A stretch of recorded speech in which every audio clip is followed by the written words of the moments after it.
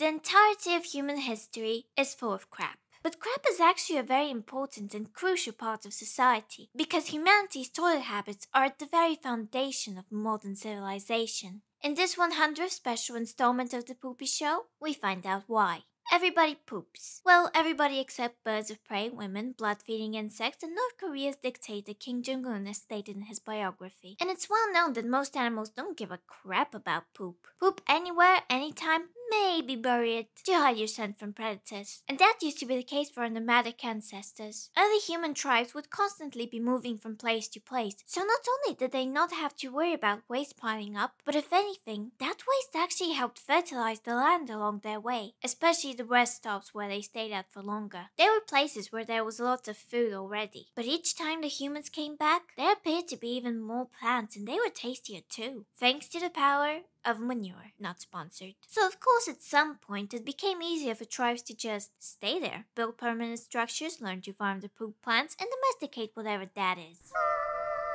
And that's basically the foundation of society, and in a way, so was poop. Yes, poop was certainly at the foundation of civilization, and controlling it throughout the centuries is what drove civilization. Now, it wasn't hard to manage waste in small villages. There were often pits outside the living areas, and even back then, humans had the initial idea, or maybe even urge, to poop in moving waters. The real struggle began in the Bronze Age, when some villages upgraded to cities, and there was suddenly a shitload of poop. Based on its population, the city of Knossos produced around 50 tons per day. And how do you move so much poop away from the streets? Well, the Minoan civilization had this brilliant idea. Why not simply turn the whole city into a toilet? The palace in Knossos collected rainwater on its roof, which was used to flush the waste into the ceramic pipes that were underground and led to the nearby river. And let me tell you, it didn't get much better than that for a while. If anything, it got worse. It got shittier. You know, I have endless admiration and respect for the Roman public toilets. They just make sense. Humans need human contact and entertainment while pooping. Like, imagine you need to go, but you know it's gonna be a long one, so you probably have a German compilation video ready. But then you open the bathroom door, and oh my god, you see your best mate Aurelius already in there like, "Hey bro, I'm pooping. Are you gonna poop too?" "Hell yeah bro, let's poop together while exchanging political views and discussing current events."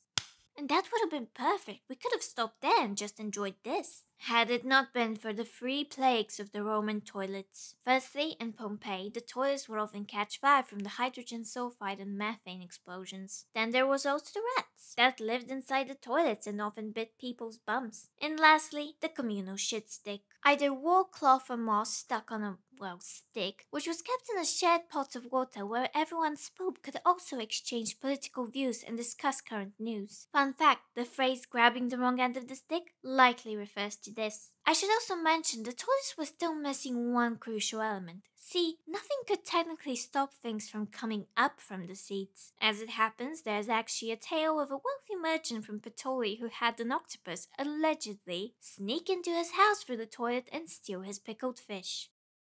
All that being said, in medieval England, the waste problem was somehow significantly worse. The most advanced solution for waste back then was essentially any hole you can put your bum on. An example for this is the potty, the term derived from the word pottery. Oh yes, this glorified shit jug is a toilet, used by many well into the 20th century, and people would simply dump those onto the streets. Apart from the poop pot, the poot. There was also this godless contraption, a protruding room with an opening for waste suspended over a moat. This is called a garderobe because at some point people started storing their robes and other articles of clothing there. Why? Well, the smell was so foul it actually kept fleas and vermin away. Fun historical fact. It fucking didn't. Honestly, with this kind of logic and these kinds of disposal systems, I really wonder why people didn't just smear their shit directly on themselves and their clothes. But the garderobe was soon replaced by the commode, which looked like this, but you could get fancy with it. Elizabeth I had lace and velvet around her seat, as well as herbs and flowers all around to conceal the smell. And Sir John Harrington was like, "Oh no, not my godmother." So he invented a more dignified toilet for her. The first water closet with a raised water cistern. But people were too busy smearing themselves in shit to implement this new flush system in their homes until 200 years later when Alexander Cummings finally invented that long missing toilet piece, the S-shaped pipe. Flushing toilets and no more weird shit and actual shit coming up from them. Great. Finally some progress. It's actually historically proven that society cannot progress if poop isn't managed in God-honoring ways. And I don't think it's a coincidence that historians have characterized the mid-Victorian times as Britain's golden years. Of course they're doing great, they're not absolutely covered in shit anymore. But progress means more people means more poop. Currently, there's one toilet for every 5 to 10 people. In the early 19th century, it was one toilet for every 100 people. Nature was calling, but there weren't enough toilets to answer. And this caused an overflow of sewage to spill onto the streets and the river. Oh yeah, the drinking water at that time was essentially a brown liquid suspension of horse manure in which dead animals fermented along with half the toxic parts of the periodic table. Mid-19th century, the government was like, okay, nope, this needs to stop. It is now law for every house to have a waste closet. Do your business, and then it's the job of the night so man, dibs on the bad name, to collect the shit and dispose of it. That was a step in a direction. But it did not solve the problem of too many people and too many poop, which eventually caused the great stink. Which was, guess what? The shit just kept piling onto each other. There was just shit all over the place. Once again. More than 2,000 years after the Roman Empire, the British just gave up and said, okay, we need a sewer. And they built one by 1865, which brings us to